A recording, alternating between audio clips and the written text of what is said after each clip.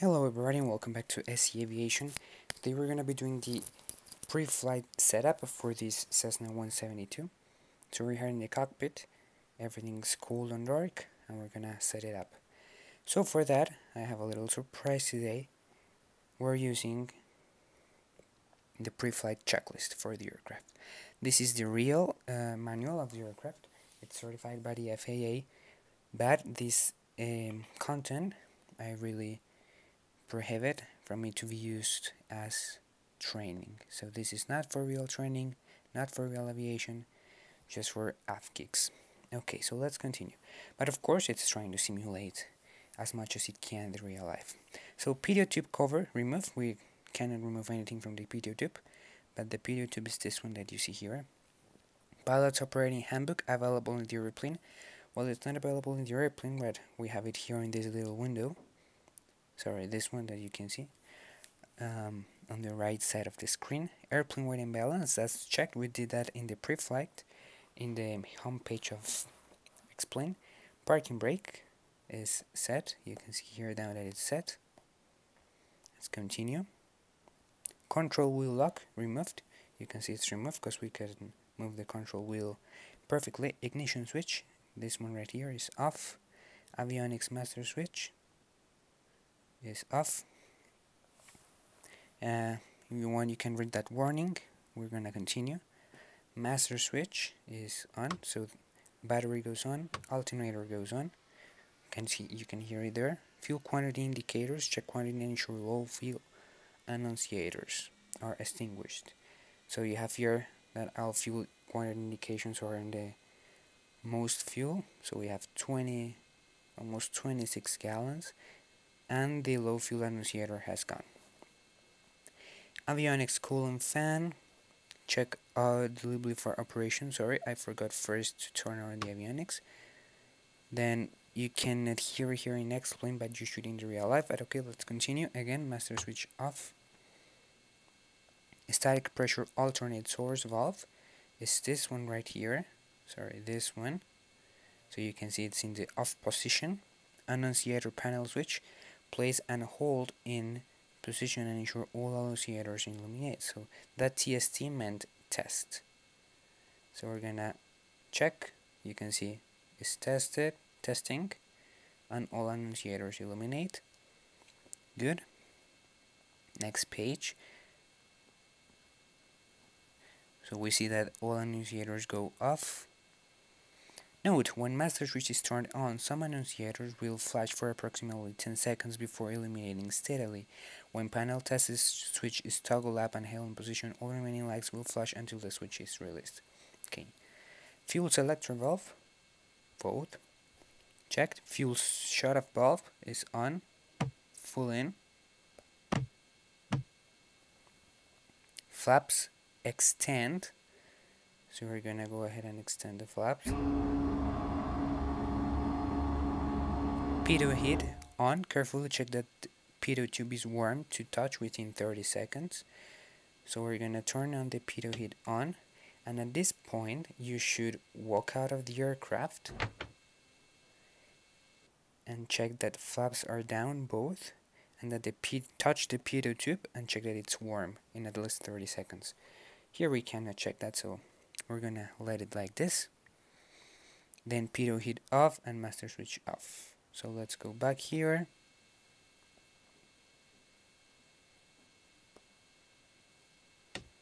Pitot heat off and master switch goes off. You can listen to it. Elevator trim set for takeoff. It's set for takeoff, you can see here. Baggage door check, lock with key. The baggage door here in this airplane is this one. That's right in the middle of the screen right now, the one that's left of the N172.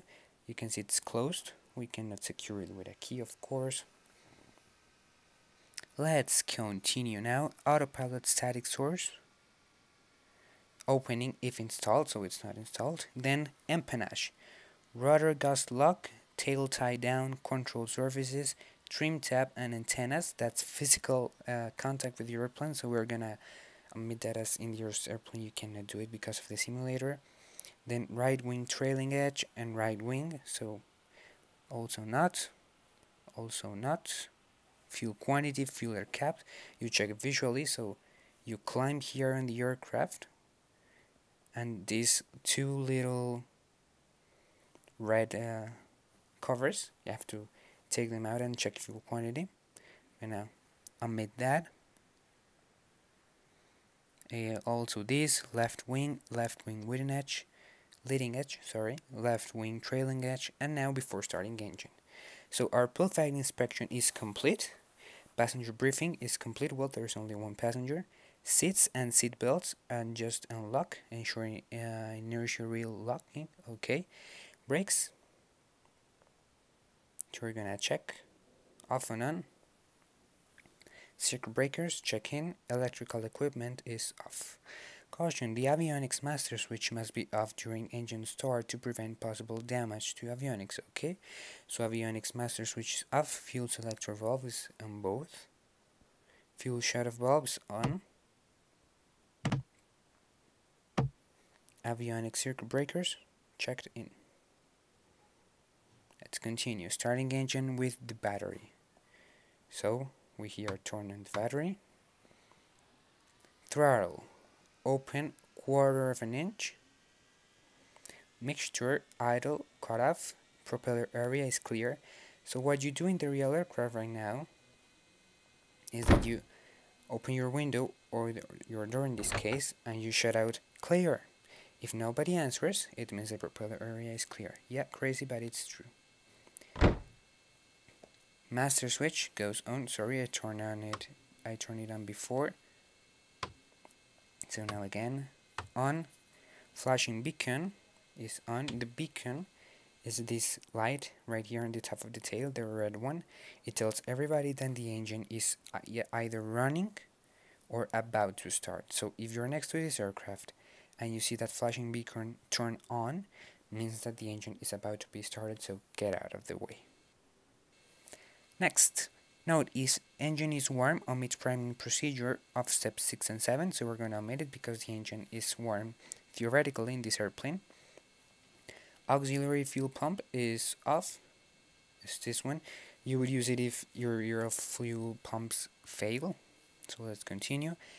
Ignition switch start. And make sure advances smoothly to reach when engine to start. So what happens? In the real aircraft, with your left hand, you will move this switch to the start position, the next one right here, and with your right hand, you'll advance the mixture to on. Now in this aircraft, I cannot use both hands, so I have to use only one at a time. So what I do is that I put first all the mixture in, and then I turn on the engine. You also can do it in real life, but it's not recommended. Also, I wouldn't do it here on the airplane, but because of the simulator thing, that's why it happens. So after that, you can see that we're gonna check oil pressure, navigation lights, avionics master switch, radios, and flaps. Note, if engine flaps, turn off auxiliary fuel pumps, 6 meter to idle cutoff, open throttle 1, mix 1/2 to full, and motor crank engine. When engine starts, set mixture to full reach and close throttle promptly.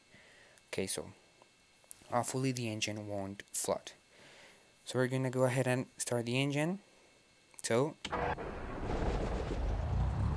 engines are starting. Oil pressure checked. Navigation lights on.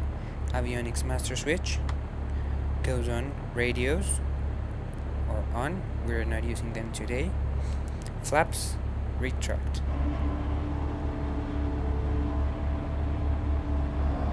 And we're gonna check visually that the flaps were retracted, which they are. Cool. Next page. Starting engine with external power. So we're not starting the engine with external power. So let's continue. Taxi, and that's also for external power, sorry. So before takeoff, parking brake is set. Passenger seat backs, most upright position. They are. You also can move in the simulator. Cabin doors, close and lock. You can move those ones, so let's check they are closed. good. Flight controls, free and correct. So you can see here they are free. You can move them all the way in. And so let's check visually. Left, right, you see it moves. Left, right, we really cannot see them. Elevator, in this view you cannot, but you should if we change to this one, I think. No, also not. It doesn't matter, just take a look outside. Elevator full up, full down. The rudder, you can see the rudder from here. So rudder full right and full left. Perfect. So flight controls are free and correct. Flight instruments, check and set. So these are our flight instruments. We're gonna do two things.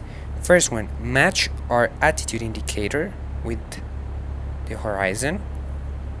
Sorry, it was three things. Second, set all our altimeter setting here. In this case, the altimeter is standard, so we're gonna check set a standard. And last, match our heading, which is this one right here, with our compass. In this case, it's already matched, but you have to, so that it matches if it was not. Then we have fuel quantity, check. Mixture is rich. Fuel selector valves, rechecks both, it's very important that. Throttle, so this is what we call the run-up. So we're gonna do our run-up. We put the throttle to 1800 RPM. Check that the brakes are in, of course. And we're gonna check the magnetos. So we're gonna check the left magneto. And we're gonna check that RPM draw should not exceed 150 RPM on either magneto or 50 RPM differential between magnetos. So we're gonna look at our RPM indicator here, is this one. Keep the eye on it. And so if we take it to both, you see where it is. Left. Again both. Right. And again both. So you see that there wasn't a drop of more than 150 RPM on either magneto, nor 50 RPM differential between magnetos. So check. Now the vacuum gauge is this one, the one that says vac, that indicates that there is vacuum being generated, so that's good. And engine instruments and ammeter. So also this is our ammeter, you can see it's checked. And engine instruments, we have pressure, temperature, fuel flow, exhaust gas temperature. Perfect, perfect, perfect. Annunciator panel, ensure no annunciators are illuminated. No annunciators are illuminated. Check. Throttle again, idle, and then throttle 1000 or less. So let's keep it at nothing. Throttle friction. So you check that with this little ring right here. You cannot move in the simulator, so it's okay. The strobe lights. So we would turn the strobe lights on when we were going to take off. We are not. But you can take this checklist for your next flight. Radios and avionics, check. We are not using them. Nav or GPS switch if installed, set. That is this switch. You change it to nav or GPS. So that depends on your flight for navigation or for ground global positioning system. Autopilot if installed, check is off. So we do have autopilot installed, is off. This is when it's off, on. So you can see it's off. Manual electric trim if installed, so we have no manual electric trim. Elevator trim, it's set for takeoff. Wing flaps, set for takeoff. It can be 0 to 10. If the airport is very high or you have a very high gross weight, you set it to 10. In this case, we are good on weight, so we're gonna take it to up. Brakes, release, and then on your takeoff, you take the throttle to full open. Mixture rich, but you lean it. Lean means do this. Take it a little bit before, a little bit less before full. And elevator control, lift nose wheel at 55 knots of indicated airspeed. So that means when this little thing here reaches 55. Climb speed 7 to 80 knots of indicated airspeed, and then retract wing flaps. So that's it, guys. I hope you all enjoyed this pre-flight of the Cessna. Right now I'm gonna go ahead, turn on my taxi lights, and start taxiing to the runway. So I hope you all enjoyed this flight, or let's say better, this YouTube video. I hope you all enjoyed. I'll see you next time with this aircraft. As always, taxi to the runway and have fun. You there in your sims as well as me right now, where I'm gonna take off. Thank you very much for your time, and I'll see you next time. Bye bye.